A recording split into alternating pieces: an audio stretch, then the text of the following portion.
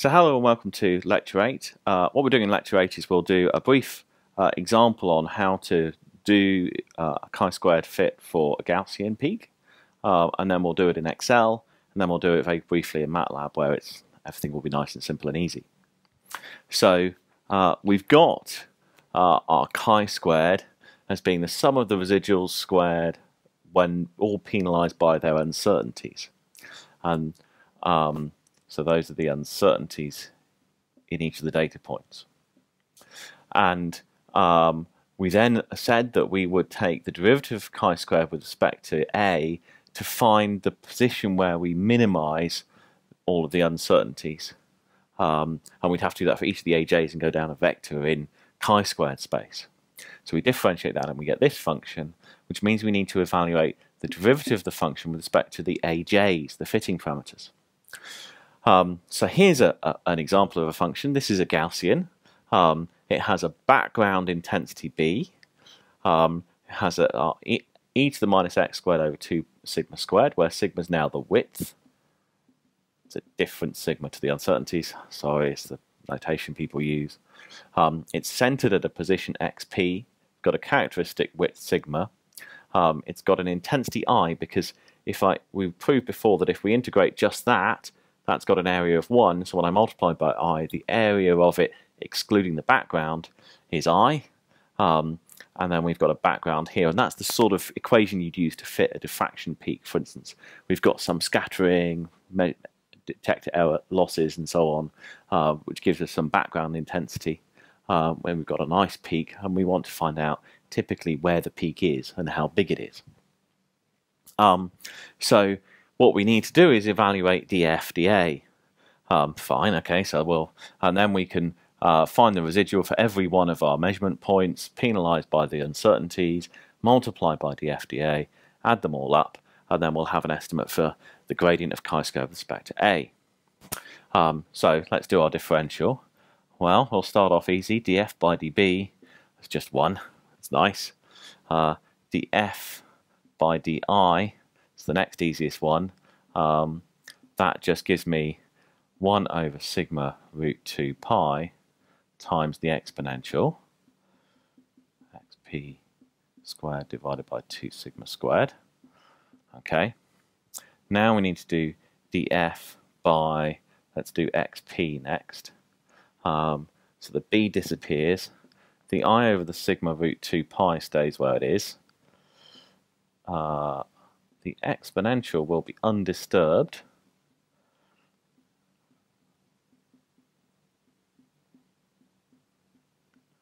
And then we'll get the differential of the exponential. So we've got to differentiate that. Well, the 2 sigma squared doesn't have anything to do with anything. Then we've just got to differentiate that, and we'll get twice x minus xp, and we'll get a minus sign out of differentiating x minus xp, which will cancel with that minus sign. So times minus 1 squared disappears. And the 2's will cancel here, so we'll end up with an answer of I over sigma cubed square root of 2 pi times x minus xp times the exponential x minus xp squared divided by 2 sigma squared. Okay, and the last one we need to evaluate is going to be df by d sigma, which is going to be awkward because sigma appears twice in our equation. As before, the b disappears. The I over root 2 pi is going to be in all of them, and actually the exponential is going to be in all of them, so I'm just going to write that out. Squared divided by 2 sigma squared times 1 over sigma. Well, that differentiates to minus sigma to the minus 2. Okay, so that's easy. Then I've got to differentiate that with respect to sigma. Well, that's equal to minus x minus xp squared over 2, times over 2 times sigma to the minus 2, and that's going to give me minus 2 sigma to the minus 3. So minus 2 sigma to the minus 3 times this guy, which is minus 1 times x minus xp squared over 2. And then the 2's cancel, the minus 1 cancel, and I've got sigma to the minus 3, and I've got an additional sigma from there, which I have to remember. Bing. So, when I multiply that all out, this big bracket here, that's just x minus xp squared over sigma to the 4 minus 1 over sigma squared. And that's what my bracket is there.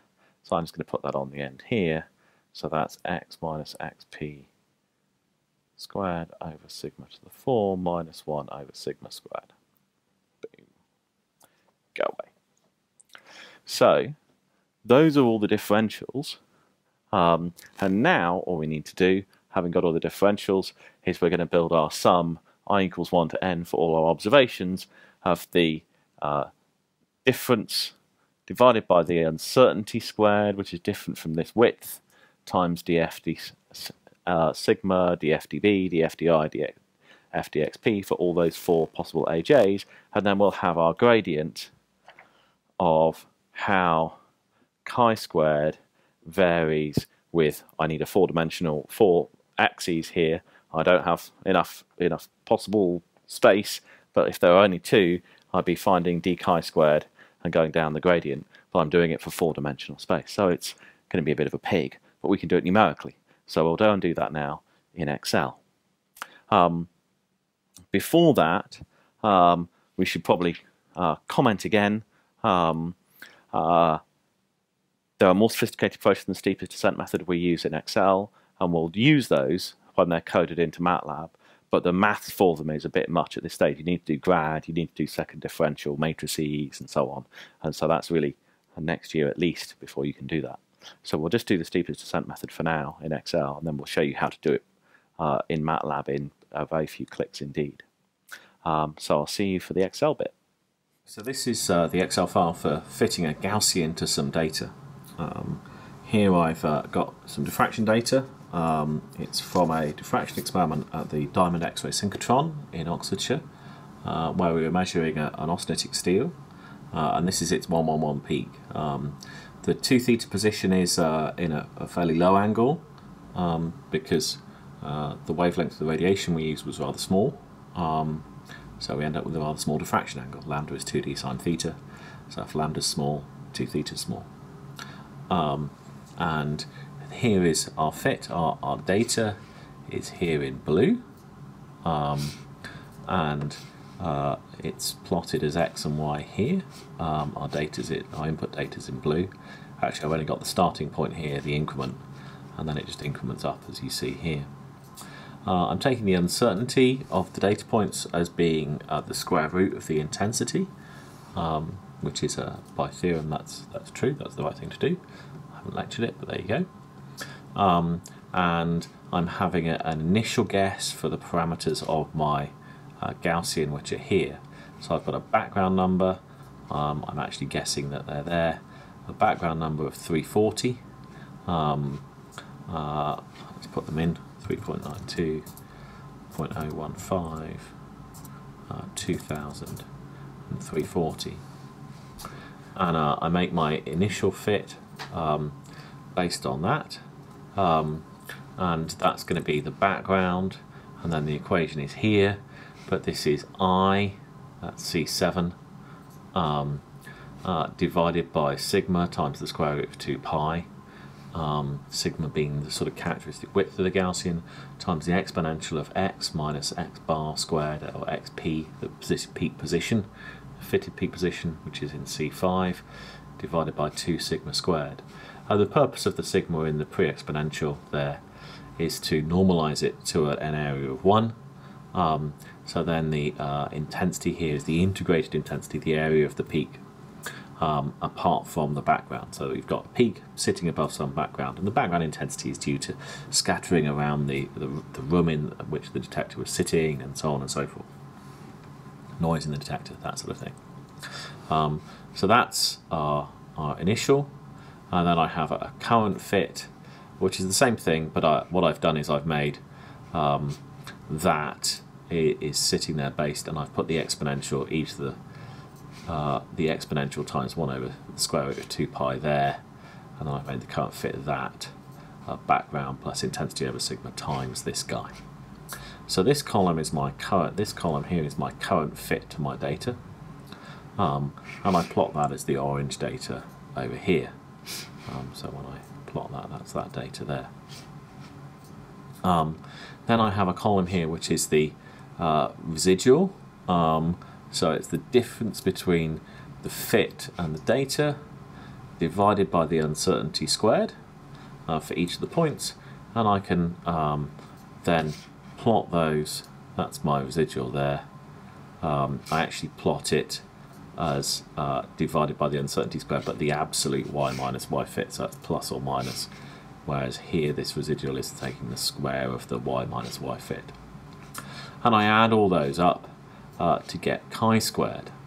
And actually I've fiddled chi-squared because I've divided by the square root of the number of observations, and I've multiplied by the width, so that's my dx between each one, just to get that into a more happy sort of number.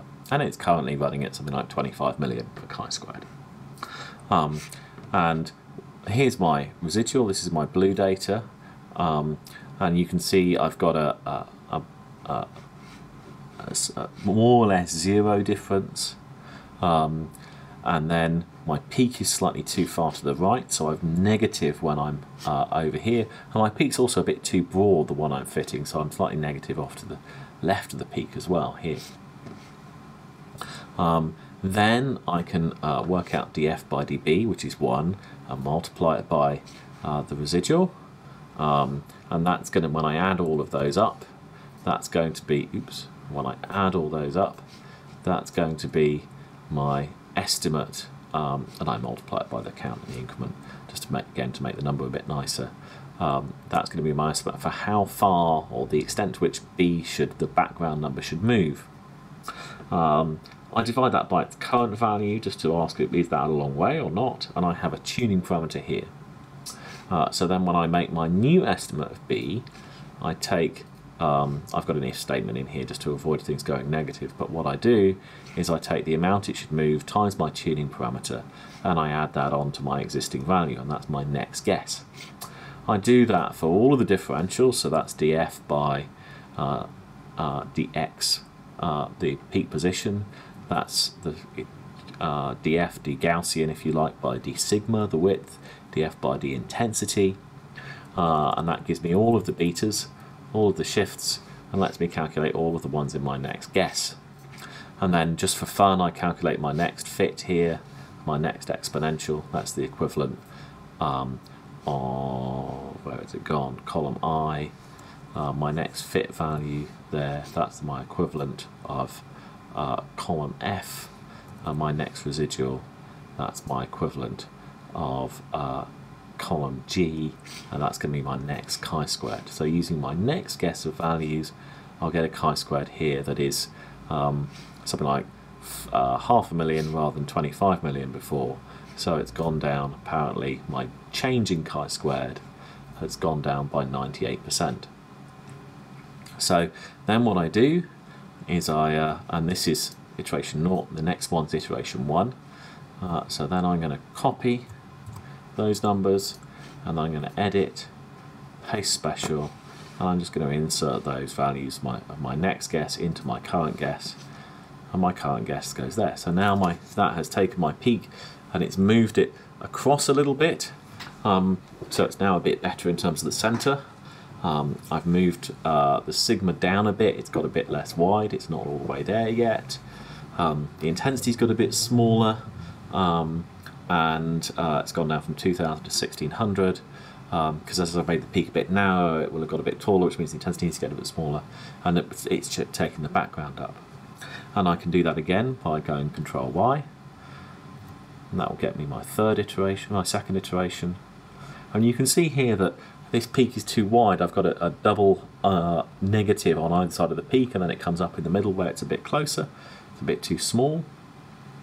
And it's too high on either side and too small in the middle. So I'm finding the centre quite well, but I'm a bit too broad. And as I do it again, it gets a bit better. Chi-squared's coming down. It's now only 90,000. It's getting a bit better. 48,000. Getting a bit better. 24,000. Getting a bit better. Getting a bit better. And I can keep on going. Keep going. Keep going. Keep going. Keep going. Now I'm getting into quite small changes. And I'll keep going. Should get down to about 2,500 here. You can see I'm really getting into quite small changes now, and really I'm only changing the width at this point. But I'll keep doing it until everything stops changing. Not really changing anymore. So now my chi-squared's about 2,500. And I can do a few checks. I can say, if I copy those values into my initial guess, edit, paste special values. Yeah, if I do a bit of hand tooling here, if I go for, I happen to know that the right answer for the background is about 590. That's quite a bit better there, chi-squared. If I go 600, gets a bit worse. If I go 580, gets a bit worse. 590 is about the optimum. 592, 591, 589, 588, 589, 590 looks like it's about the right number. If I try fiddling by hand with the width, if I go 1430, doesn't really get better. 1420 was better as we had. 1410 is worse again. So 1420 is about the right answer. And if I try changing the width, it won't get any better. The same is true for XP. So my uncertainty in XP here seems to be about something like 10 to the minus 5. So that's a fractional uncertainty of 10 to the minus 5 divided by 3.9. So that's an uncertainty of about 25 times 10 to the minus 6, which is a really good answer. Actually, it's a really good peak fit, but on the other hand, it's a very nice peak. And we see that we can get a nice fit there, and that's about optimum. Now you see actually that the tails of the peak, the blue, are quite a bit larger than the Gaussian. And that's a common feature for diffraction data. Actually, you should really use a peak description that's a bit wider at the tails, which is a function called a pseudo-void. Probably you also see the background is tailing away. And that's because there is quite a bit of diffraction quite some way away from my peak. Now, as another example, if I went and computed for a initial position of 3.7, you'd see that my peak's in completely the wrong place. And now there's no way when you're computing the gradient of chi-squared that you can know which way you should go. So if I try and do the iteration then, I'll make that iteration 0. If I try and do the iteration now from that starting point, let's see what happens. So now, it's made the peak a lot broader and a lot smaller. If I do that again and again, it now just makes the peak really, really small. And that's going to tend to go badly, badly, badly wrong. So if I don't start off with an estimate for the peak position in about the right place, the whole thing's going to go pear-shaped. So I've got to start off with a decent initial guess. Let me just get back to where I was before. So there's my fitted solution. If I don't have a decent initial guess that overlaps with the peak somewhat, when I do my differential of chi-squared with respect to each parameter, I'm not going to know which way to go on this steepest descent method, and so it's not going to work out very well. And that's a general problem for this sort of fitting. You need a good initial guess, There are ways you could generate it. You can imagine for this sort of data, you could go through and ask where the maximum was in the data and take that as your initial guess for the peak position. Then you could ask how far you had to go to decline by a factor of 1/e and use that as your width parameter, and so on and so forth. You could take the background some large distance away from the peak then to find out what your starting guess for the background was, and so on and so forth. And that would all work quite nicely. But it is important, and it's a big feature of these methods, is that you need a good initial guess. So that's it for this. There are a few other comments to make. The fitting procedure can be improved by using the curvature of the function chi-squared rather than just the gradient of chi-squared, and that means you form a matrix of the partial derivatives d chi-squared d intensity squared, d chi-squared d intensity db, d chi-squared d2 chi-squared d intensity d sigma, and so on. All of the possible second partial derivatives of chi-squared. And then you would put them into a matrix, which is called a Hessian, which you would then invert, and then you would then use that curvature matrix to help you find where the minimum was likely to be. But since you don't know about how to form the Hessian and how to find curvatures and so on in a multi-dimensional space, let's not go there. This is the simplest possible non-linear squares we could make. But if you look into MATLAB or something like that, when they're using things called the Levenberg-Marquardt method and so on, they will tend to, or the Newton method, or the PFGS methods, whatever they like, they will tend to be using those sorts of solvers. The other thing to comment would be something from John von Neumann, and he remarked that with 4 parameters I can fit an elephant, and with 5 I can make him wiggle his trunk. That is, if you have enough fitting parameters, you can fit any data you like. And this is really rather a big problem in experimental science. We can think up rather complicated physical models with a lot of physical parameters in them, and unless we know what those are a priori, we can fit the behaviour of our data and overfit it, and fit a very funny curve, and the parameters then end up being physically meaningless. So that tends to bias us towards developing models that are the simplest possible models, and where as many of the parameters are independently measurable. So if we think about something like strength, if we have a model for what the effect of solutes should be on the strength, we could measure that independently of our given alloy or something like that. Or we try and do it from density functional theory model or something. But we would try and take care to make physically based models where as few of the fitting parameters were actually true fitting parameters, and as many of them were physical numbers we could measure in some different experiments. That's a real art in making physical models. And as a last comment, I'd say you should always do this sort of graph where you can plot the original data, that's the blue, the model fit, that's the orange, and the difference between them, such that you can visually verify that your fit is good.